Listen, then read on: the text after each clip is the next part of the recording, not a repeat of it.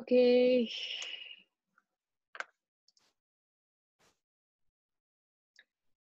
Our last discussion in module 3, before we proceed to the last module that we are having, we are discussing urinary and bowel elimination.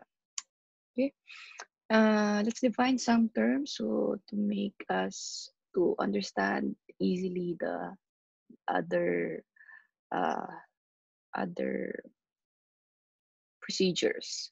Okay, first is what is urination? Urination is also called as micturition and voiding.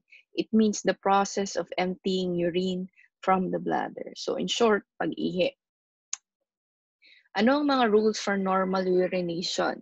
First, you need to practice medical asepsis. Okay, when we're assisting a nurse to change diaper or to assist our patient in urinary elimination, we should always practice medical asepsis. Okay, anong medical asepsis? It means you need to use clean gloves. When we're assisting, we're giving urinals, we are giving uh, bed pads, bedpan. So we need to use clean gloves. That is medical asepsis. Follow standard precaution and bloodborne pathogen standards. Proper PPE you need to wear. Provide fluids as the nurse and care plan direct. Follow the person's voiding routines and habits. If you're some of the patients, they have habits in going to washroom for every morning, so we should always follow that. Okay, even the person is hospitalized, we should follow that. Help the person to the bathroom when the request is made, or provide a commode, bedpan, or urinal. The need to void may be urgent. Okay, hindi natin pwedeng i-postpone kung naiihi siya or itatae.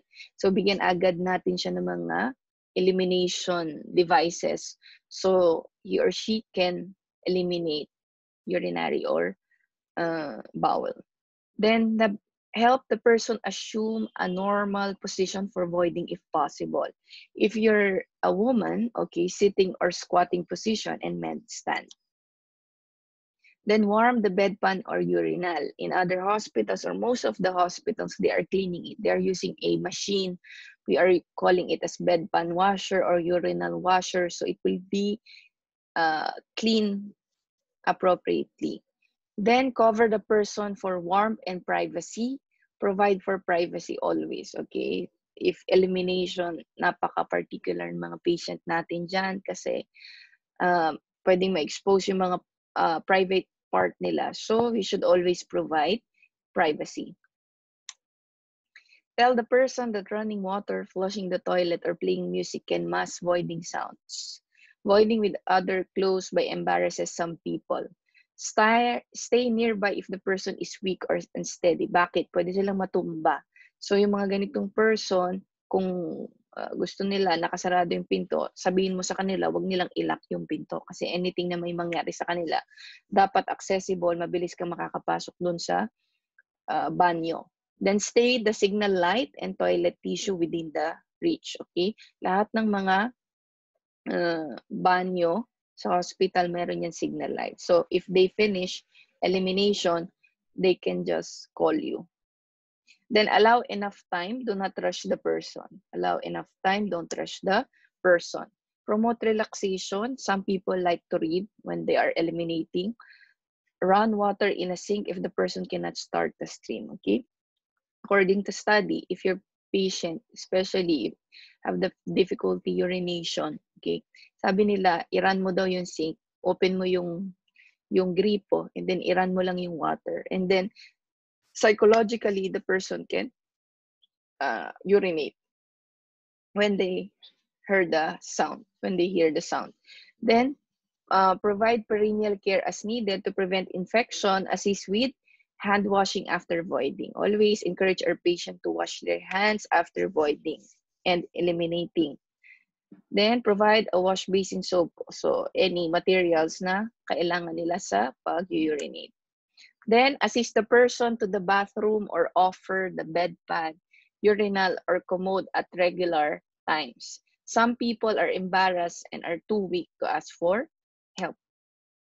So we have different terms in elimination problems. We have dysuria, hematuria, nocturia, oliguria, polyuria, urinary frequency, urinary incontinence, urinary retention, and urinary urgency.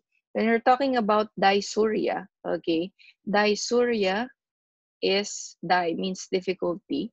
So it means painful or difficult urination. We're talking about hematuria. Hema means blood. Okay, urea means urine. So there's a blood in the urine. So this is the one. When we're talking about nocturia, okay, nocturia is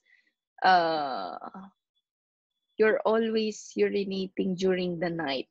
So this is the one. Frequent urination at night.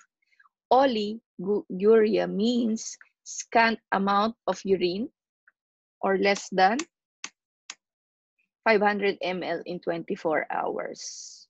So each hour you should, if you're having urinary catheter, each hour you should have 30 ml of urine. Okay, so each 8-hour shift you should have 8 hours, 8 times 30, you should have 240. So it means 240 for the whole 24 hours, 240 times 240 times 3, it should be 720. So kung less than 500 siya, masyadong mababa. So ang tawag dyan ay oliguria. Pag sinabi mo namang polyuria, poly means many, so you're always urinating, voiding at frequent large amounts. So it means abnormally large amounts of urine. So ito yung makikita natin sa mga patient na diabetic, polyuria. Urinary frequency, okay, urinary frequency is what? Urinary frequency is voiding at frequent intervals. Frequency, voiding in frequent intervals. When we're talking about urinary incontinence, you have a loss or involuntary loss or leakage of urine. Yan yung mga nangyayari sa matatanda. Dahil matanda na sila, yung muscles nila or sphincters nila na nagko-control sa urine is hindi na masyadong okay or masyado na siyang loose. Okay? Kaya nagkakaroon sila ng leakage of urine. So, ang tawag doon ay urinary incontinence. Pag sinabi naman nating urinary retention naman is nagre-retain yung urine sa bladder mo. Hindi ka makaihi. Pwedeng nag-receive ka ng spinal anesthesia. Okay, side effect yan ng spinal anesthesia. Or may problema ka sa pag-ihi, like block yung urinary passages mo. So, pwede ka magkaroon ng urinary retention. So, ang tawag doon is inability to void. Sinabi mo namang urinary urgency, okay, the need to void at once. Urinary elimination, okay, in the hospital, we need to be familiarize. We need to familiarize ourselves to catheters, catheterization, and what are the guidelines in dealing or handling patients with catheters. Catheters are tube used to drain or inject fluid through a body opening. Okay. Then inserted through a urethra, okay, kung saan madaan yung ihi into the bladder to drain the urine. We are using catheters if we want to measure accurately the urine output of the patient, okay, or the patient has inability to urinate by himself. So catheters are used to, we can also use catheters to collect sterile urine specimens. Kasi pag ang tao ay umihi at kinolekta mo siya, galing na yun, dumaan na yun sa marumi, sa urethra. So para maging sterile, naglalagay sila ng straight catheter para mag-collect ng urine, para sterile from the bladder. Then, you can measure the amount of urine. So we have different types of catheter. We have the straight, we have the indwelling, and we have the suprapubic. Straight, it means the catheter is straight. We are using it just to remove or drain urine from the bladder, okay? If your patient is having difficulty, okay, like he received spinal anesthesia, hindi siya makaihi, sakit na yung puso niya dahil hindi niya mailabas yung ihi. So, naglalagay tayo ng straight catheter. Yung indwelling catheter, medyo mas matagal siya. Iniiwan natin siya sa, that's why it's retention, tinatawag siyang retention or Foley catheter. Iniiwan natin siya sa bladder just to measure the urine output of our patient, or merong condition si patient na nagre-require ng catheter. Pag sinabi mo namang suprapubic catheter, okay, gumawa siya ng incision or ng opening sa pubis or sa puson ng patient. Bakit? Kasi nasira yung urethra niya or yung daanan ng ihi niya. Kaya kailangan direkta na siyang kukuha or magde-drain ng urine from the bladder. So tingnan natin yung, and we have also condom catheter. Condom catheter, ito yung mga external catheters. Hindi natin siya pinapasok sa urethra. So nilalagay lang natin siya like a condom to just put catheters in our patient. So sa mga patient na may urinary incontinence, yun din natin mapipigilan para hindi tayo linis ng linis sa patient. Anong ginagawa nila, especially sa male lang to, nilalagyan nila ng condom catheter kasi hindi nyo mapigilan yung ihi niya. Okay? So this is the straight catheter.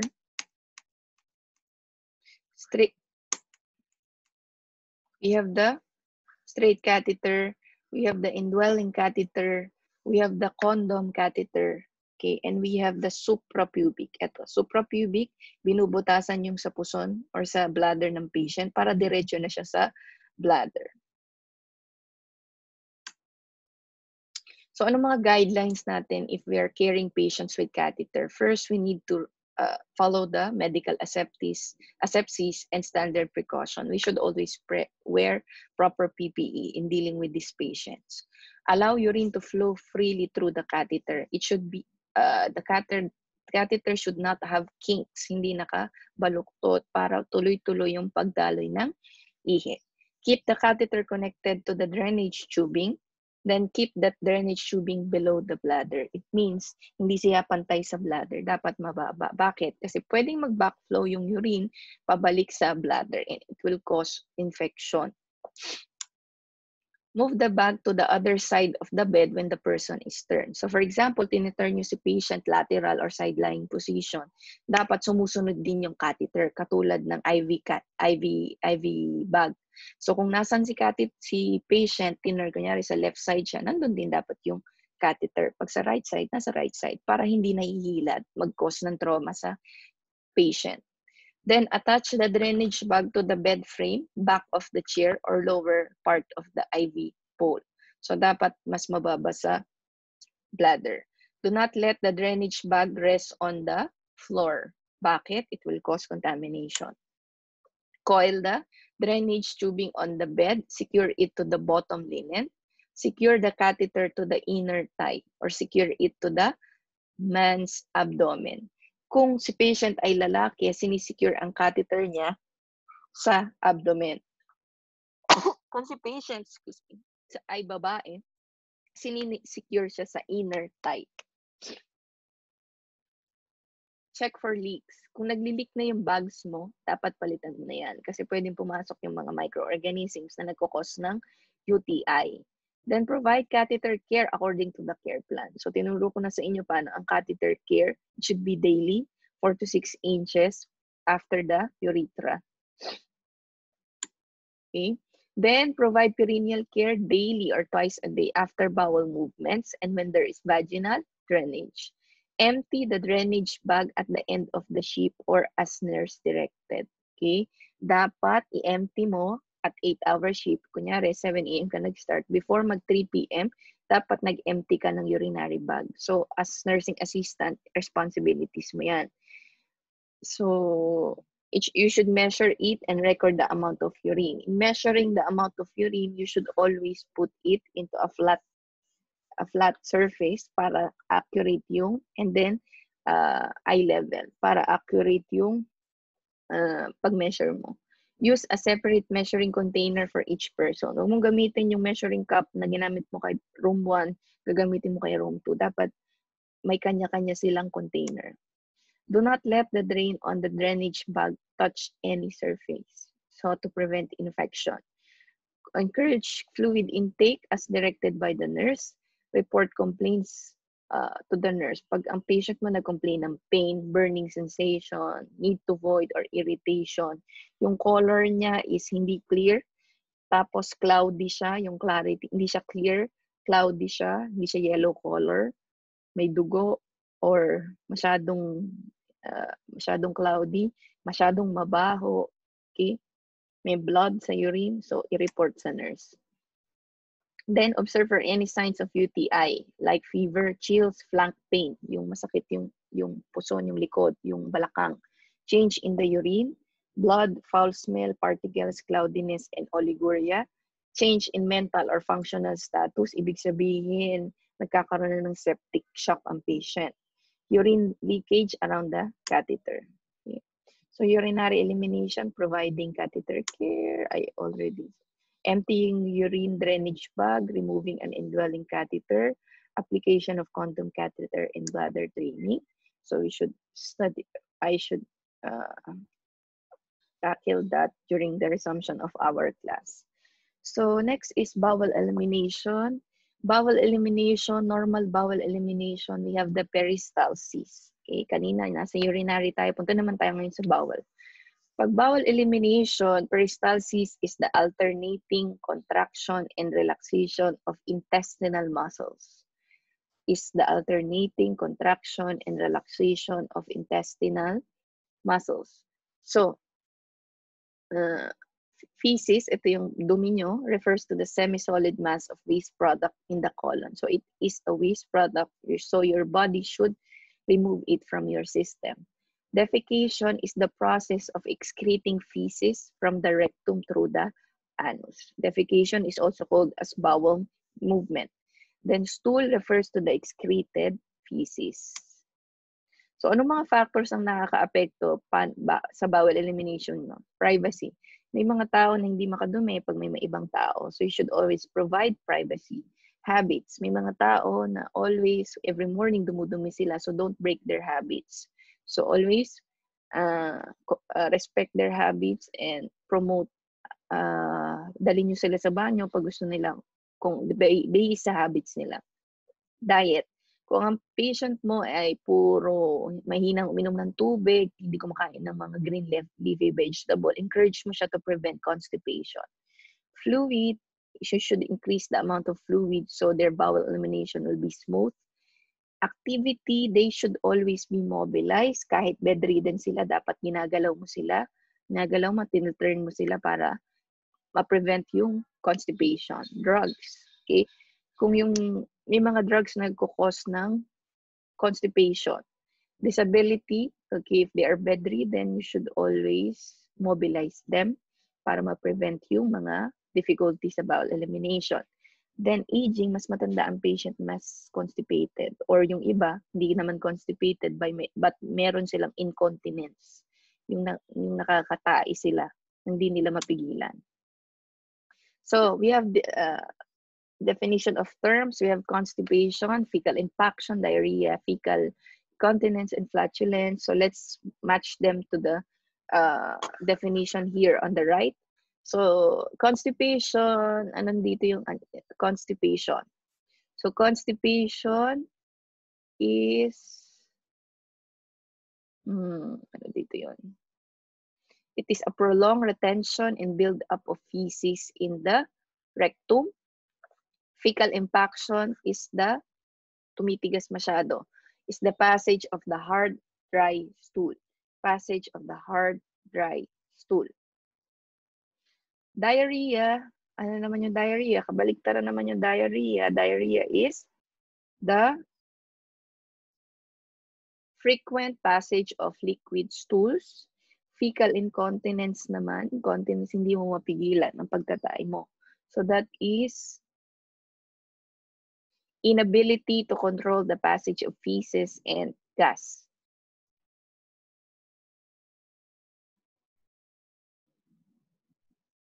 And flatulence is excessive formation of gas or air in the stomach.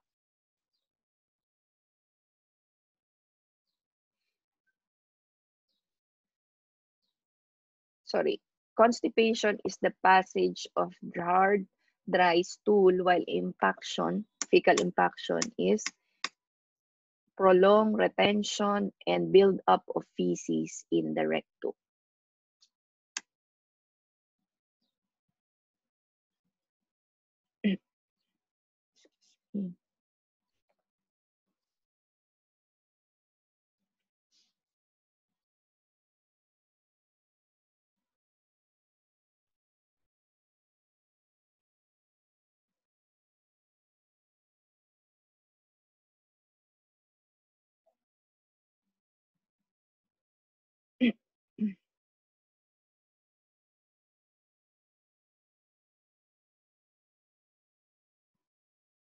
So next is, what are the problems we are facing in bowel elimination?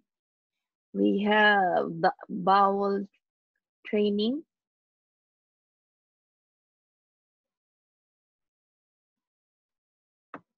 Listen, guys.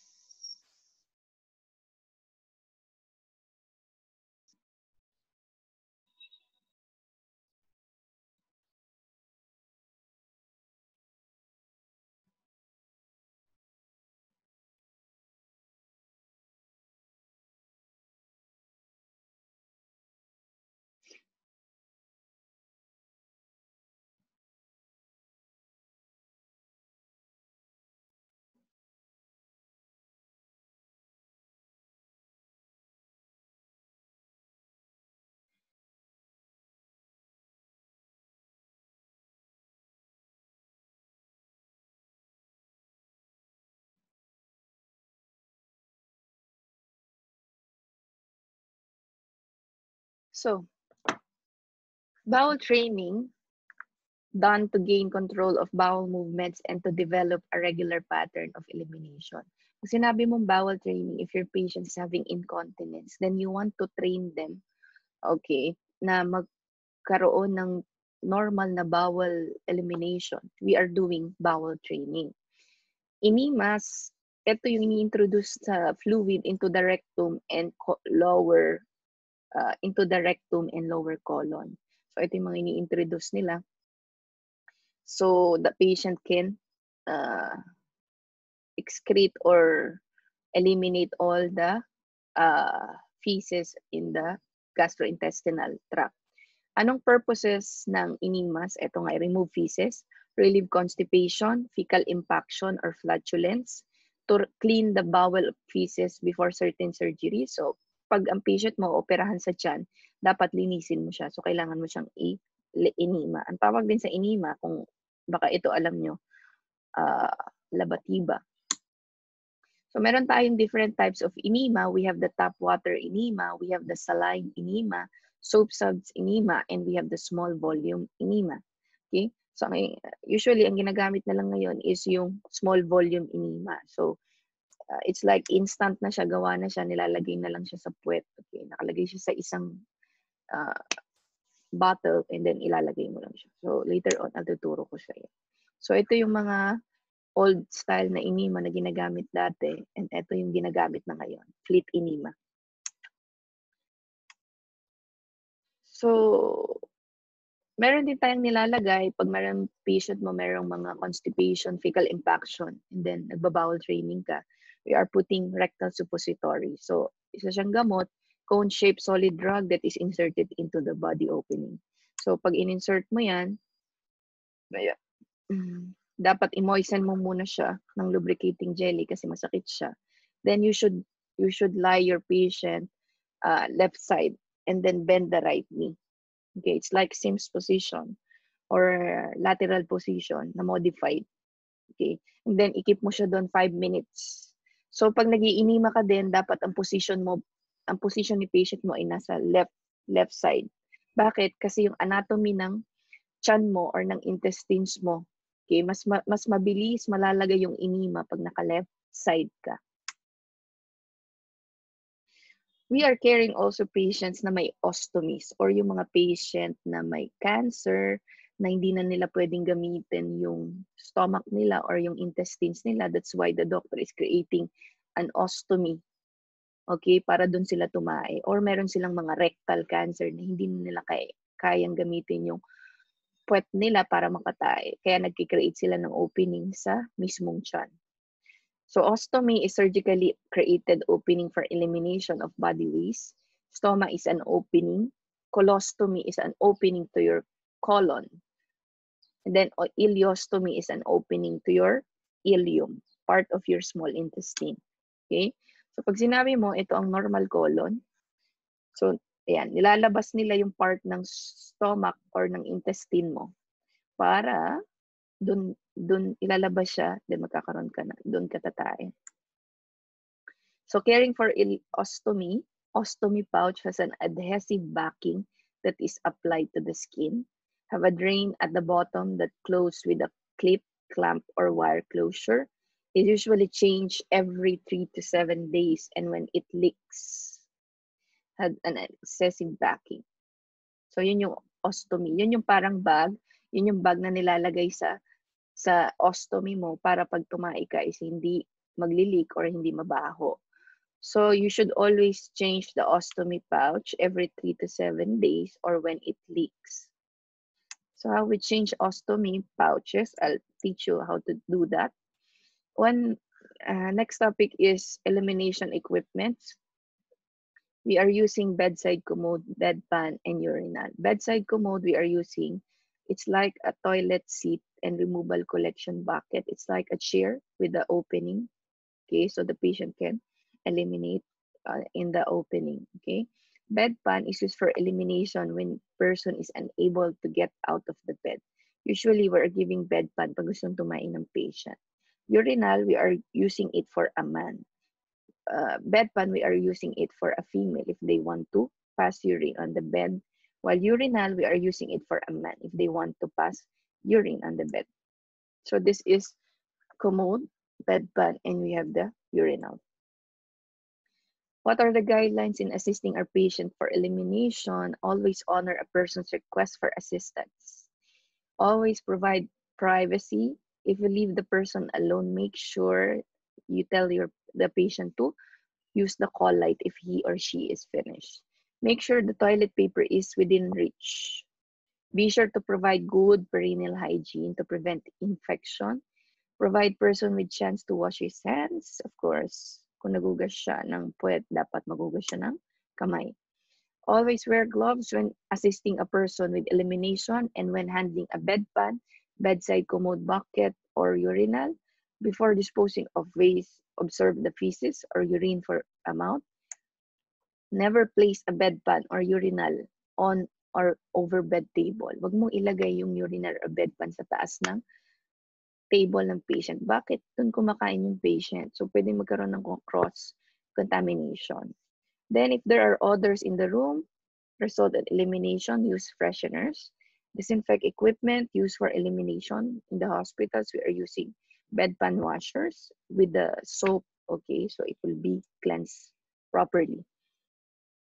Ways in collecting urine, okay? As a nursing assistant, we are collecting urine specimens and stool specimens.